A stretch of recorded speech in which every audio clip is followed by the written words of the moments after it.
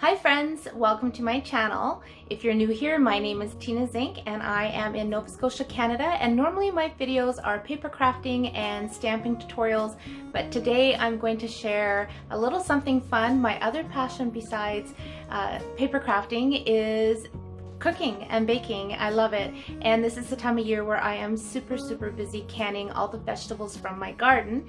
And today I'm actually working on green tomatoes that were given to me. I did not need tomatoes. I have tons in my garden.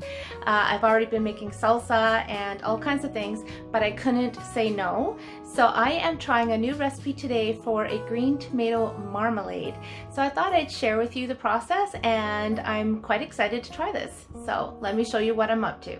So this is what I've got going on. These are half of the tomatoes that were given to me. The rest I've been busy chopping up.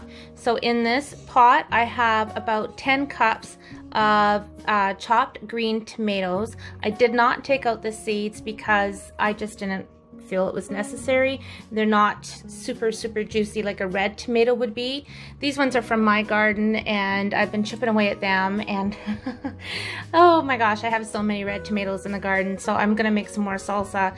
But I have more of the green tomatoes, and this is gonna be for a different recipe. I'm not sure yet if I'm going to make my green tomato mincemeat, which I love, but I still have a bit from last year, or if I'm going to try a different tomato jam. But I thought I might as well cut them all up while I'm at it, and I will come back to these later. And then I'm going to start cutting up some oranges and lemons. So now that I've got all my tomatoes chopped, this is about 10 cups worth.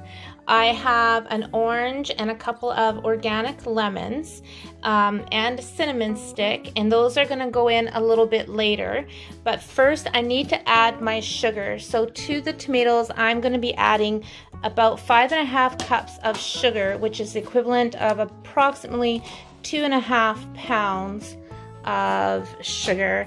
And this is tough for me because I've actually gotten away from eating sugar or much of sugar in the past year. But you know what? Jam is a treat, and on fresh biscuits there's nothing like it, and it's not like I'm going to be using a whole lot at a time. So that's 4, 5, and a half. Now I'm doing this one-handed, so don't judge me on my measuring skills. Now I'm going to stir all of this in, and then I'm going to let this sit for 3 hours. That is going to be pulling out all the juices from the tomatoes as well as dissolving the sugar. So it is 10 to 12 right now, and that's perfect because I have a whole lot of other things I need to get done today.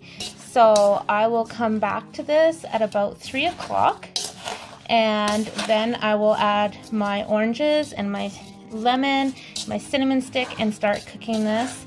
And then I have another ingredient that I'm going to add, and I think that that is going to be a really great addition to this secret ingredient, you guys. I tend to like to tweak my recipes, but I've never made this before, so I want to give it a taste before I add any little bits of this and that. So I'm gonna set this aside now for about 3 hours. Alright, I'm back. It is 10 after 3, so let me show you what the tomatoes look like. They've been sitting in the sugar for 3 hours. So look at all that liquid. So that sugar really does pull out all the juice from the tomatoes. I'm feeling a little bit of sugar down at the bottom, so I'm just stirring it up. Now it's all really nice and mixed in and dissolved. So the next thing I'm going to do is I'm going to take my handy dandy zester. Love this. I use this all the time. And I'm going to zest my orange and my lemon pills into the tomato pot. Okay, so I am just adding my orange zest, and it smells amazing. I love using citrus in my cooking. I love using orange zest and lemon zest, lime, I use them in fish, I use them for desserts, certain drinks, all kinds of things. So this is one of my most favorite and well-loved tools, without a doubt. Get lots of nice zest in there. And of course I did wash my lemon first, or sorry, my orange. And I am now gonna move on to my lemons. And then once I have all the zest off of my fruit, I'm going to squeeze them and get all that juicy goodness into these tomatoes.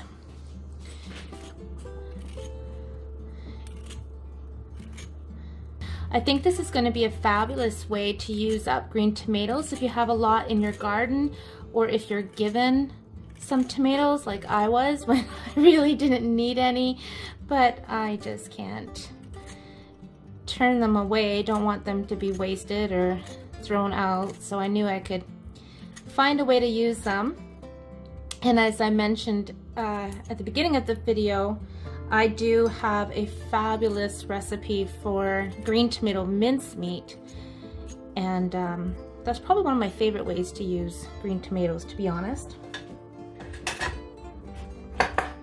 Alright, I'm gonna squeeze in this orange.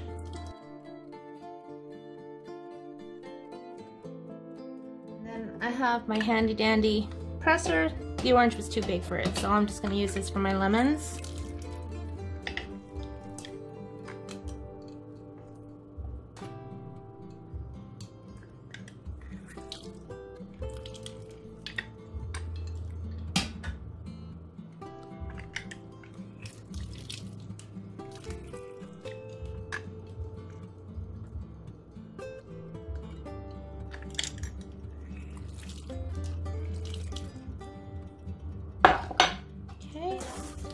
Stir all of that together.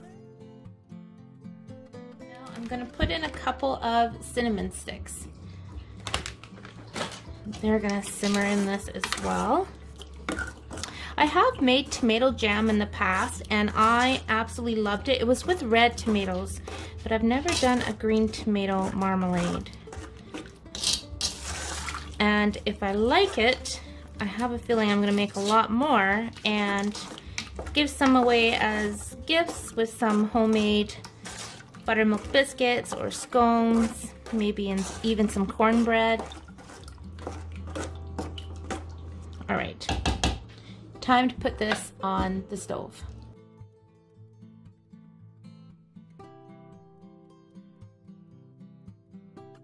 So now I'm taking a tin of crushed pineapple. Now this is 19 ounces. And the recipe I'm following, which I will put the link in the description below, calls for 10 ounces. And it says with only some of the juice. Well, you know what? I'm putting it all in.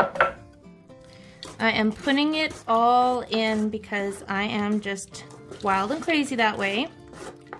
And I have to tell you, with that citrus and that pineapple, it is smelling divine.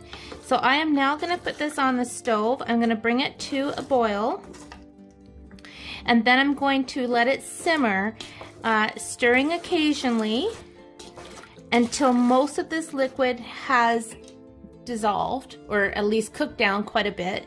I am going to put a plate in the freezer in the meantime, because I'm going to do the thickness test, because I don't have a thermometer. If you have a thermometer, this will be ready to jar when it's at 220 degrees. So I don't have one. So I'm going to put the plate in the freezer, put this on the burner, and let it do its magic for the next couple of hours. And then I'll come back and show you what it's looking like before I put it in the jars.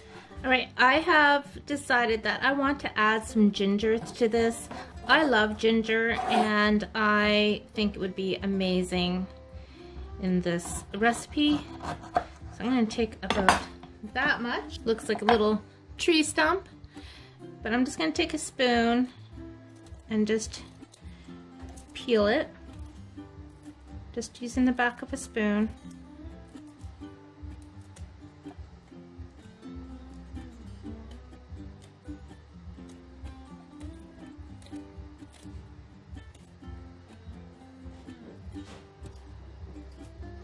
Okay.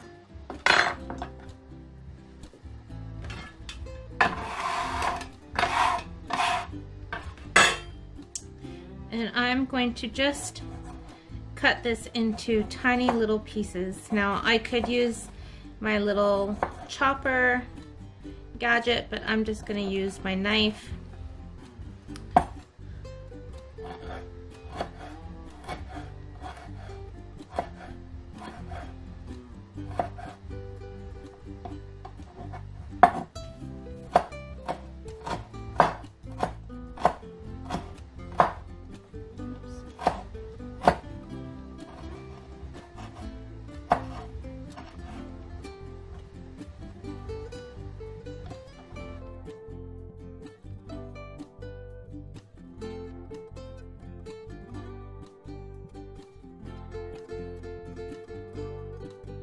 Alright, so my beautiful ginger is all chopped. I'm gonna go put this in the pot where the jam is starting to boil, and then turn it down to simmer and come back in a couple of hours. Okay, hi guys, it is 5 after 6. I've had the jam simmering. So if you recall, I started it at 12. I put the sugar in and I let it sit for 3 hours so it could pull out the juice from the tomatoes, which it did, and all that sugar dissolved. And then I've had it simmering on low, actually for 3 hours, because I've been busy editing another video and doing other things. So I just had it really on low. So I'm going to show you what's going on. I've just turned it up a little bit. I've got my water bath on the go, and my jars are going to be sterilizing in a few minutes, and I'm also going to make some buttermilk biscuits so that we can have them with our supper tonight. We're having some chicken that I've already got made, and corn on the cob, and some biscuits, and I would like to try this marmalade on those biscuits. So I'll show you how I make my biscuits too, but let me show you what the marmalade is looking like. So this is really thickening up really nice, and I'm going to turn it up in a few minutes. I want to time everything just right so my jars are ready. I just got my water canner going. I don't always use my water canner when I'm making jams, but with this being tomatoes, I'm definitely going to process them. I'm going to put my jars in here for 10 minutes when this is boiling. So this isn't even close to boiling yet. So I'm going to keep this on low because it is starting to really simmer a lot more. So it's going to thicken up really fast, and the last thing you want is for your jams or your marmalade to overcook. They're ruined. So I'd rather go low and slow than overcook and burn and ruin a whole pot of goodness. Okay, so I'm going to show you how I make my buttermilk biscuits. Now, first of all, key ingredient, buttermilk. Except I am out of buttermilk. Buttermilk is definitely best for this recipe, but many times if I've been in a pinch, I can make my own buttermilk. You can too.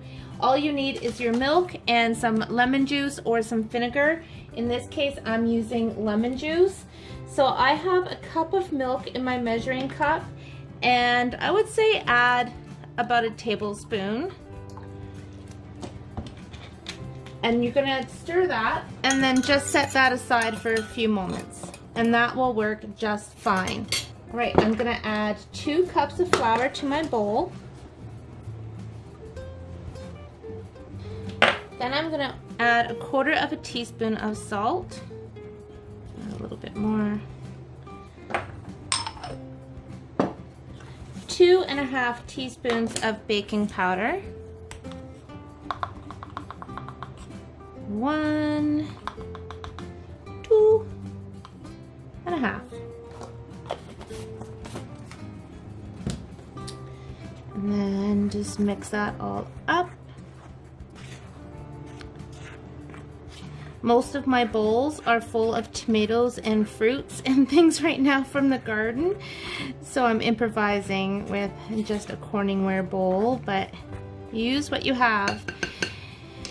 Now I'm going to use half a cup of butter. Now this has been in the freezer. You could also use shortening. You could use a 1/4 cup of shortening and a 1/4 cup of butter. I've done both. They work really, really well. I do prefer using a little bit of butter instead of all shortening. Today we're using all butter. So this is half a cup of butter, and as you can see, I'm grating it. So it's a really quick way to incorporate your butter. This works for pastry as well. And you want to work fast because the warmth from your hands, of course, is going to melt the butter. And you could always toss that butter in a little bit of flour. That helps prevent it from melting and sticking to your hands. So just grate that up.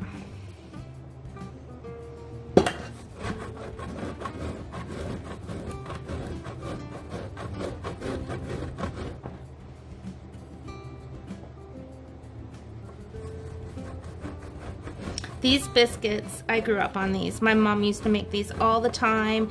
We'd have them with chili and spaghetti and all kinds of different meals. If we had unexpected company, my mom would whip these up and serve them with cheeses and meats and pickles, or in the morning she'd serve them with jams and things for breakfast.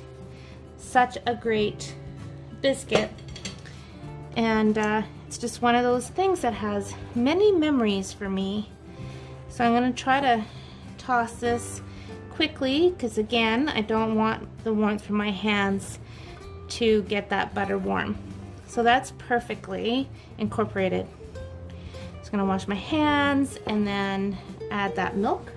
One thing I did forget to mention is I have already preheated my oven to 425 degrees.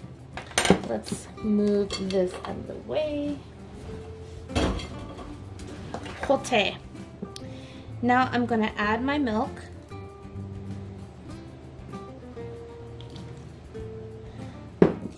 And I have a little extra flour on the side in case I need to add more flour. You don't want it to be super, super wet, but you definitely don't want it to be super, super dry either. You want to make a nice, soft dough.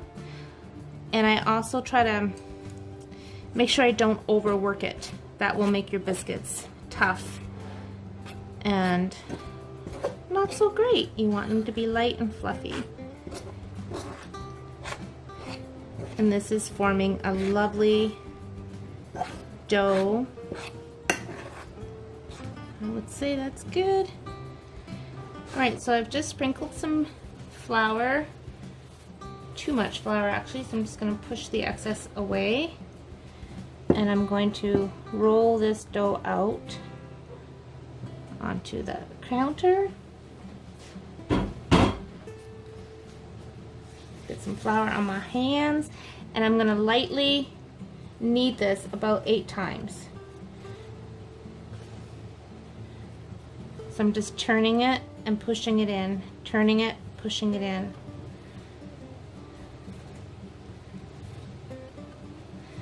Move that flour. Okay, I didn't count, but I would say that that's good enough, and I have a lovely dough. So you could use a rolling pin to make this flat. I am not going to. And I'm just making sure I've got flour on both sides. So basically make it the thickness that you want. So I'm going to say that's about 1/2 inch. And then take a glass or a cookie cutter and cut that into the shapes that you want. I have sometimes just cut these into squares. You could even put this whole thing on the pan and bake it like that, but I like to have my little biscuits. Today I'm just going to use a wine glass. I can hear my pot with canner pot with all the water is getting ready, so I can get my jam in there. So I'm just getting those edges floured.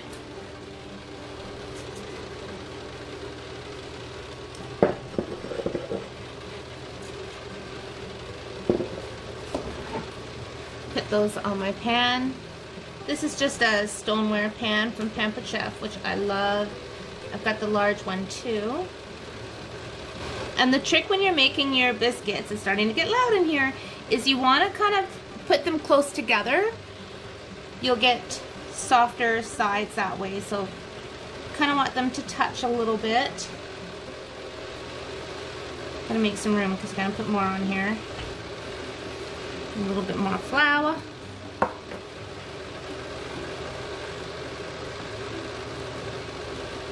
And again, you don't want to overwork it.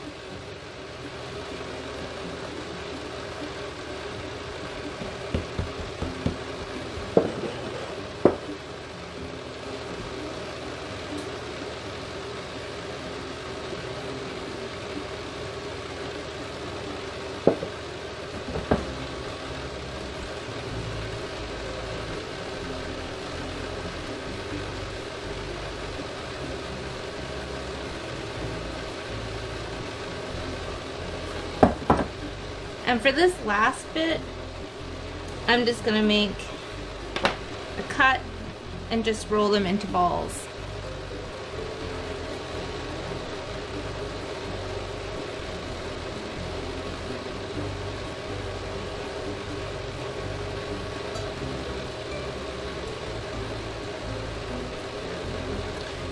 They don't have to be perfect. They are gonna taste great. So now I have 12 biscuits ready to go in the oven. Okay, while those are in the oven, I need to make room for this jam.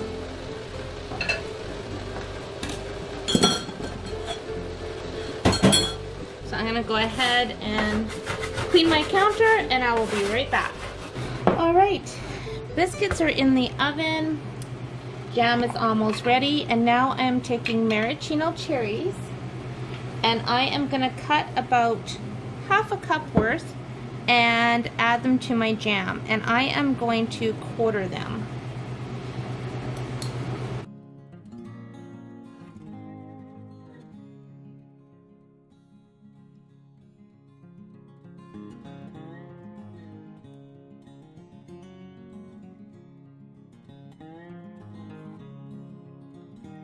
This is almost done. I'm gonna add my cherries and stir that in.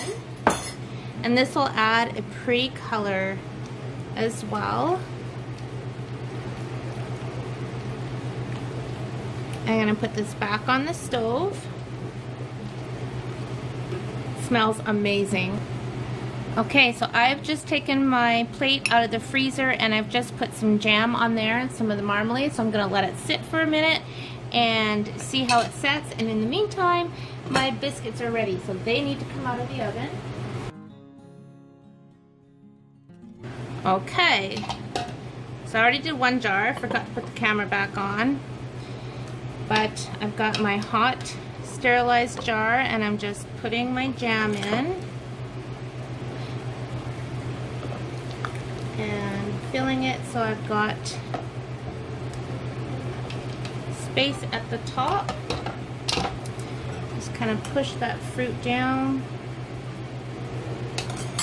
And then I have a wet, or damp I should say, paper towel to make sure that the rim is clean. And a hot seal, a hot ring. And just finger tight, and then I'm just going to set that aside and continue on.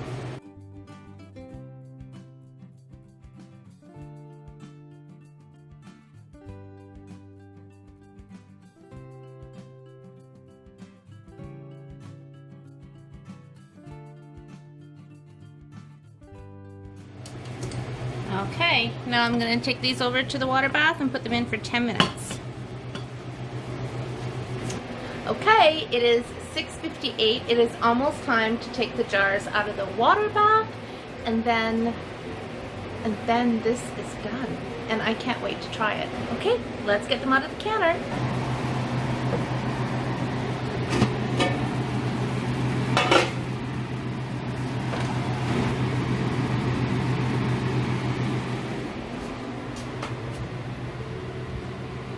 There's one. There they are. They look so pretty. Look at the color in there from the orange, cherries. It doesn't even look green. I mean, there's little hues of green, but it looks very much like marmalade. So I'm gonna put my towel on top. Something I always do. And I'm gonna let those sit overnight so that those seals can set. And now we need to, oh, I almost think I just heard one do its ping. Okay. Biscuit. Oh, there's another ping. And jam time. I am so ready to try this jam. It has been smelling so good all day. There's my beautiful fluffy biscuits. Just a tiny wee bit of butter.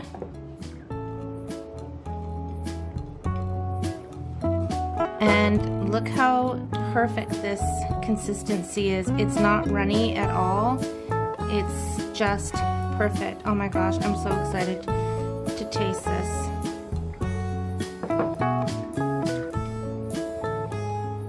This is beautiful. I just can't wait to taste this. Hang on. Okay guys, time for the reveal. I can't wait to taste this.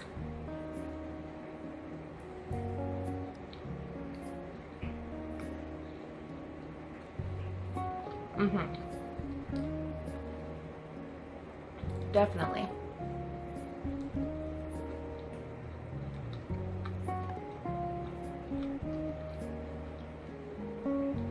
I can't speak.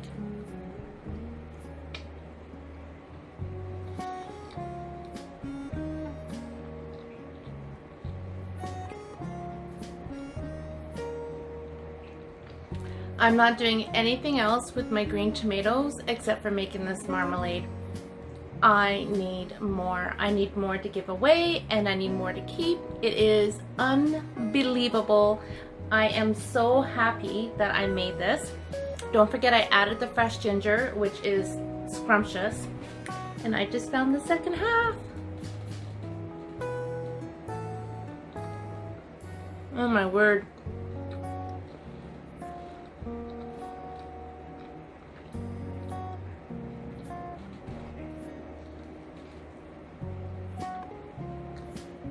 And you have to make the fresh biscuits to go with this.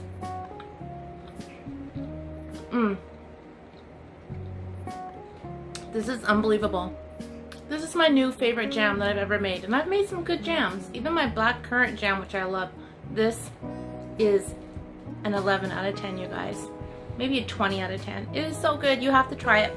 If you do, leave comments, and I hope you enjoyed this video, and I hope you guys have a great time making delicious marmalades and jams from your green tomatoes. And don't forget your biscuits.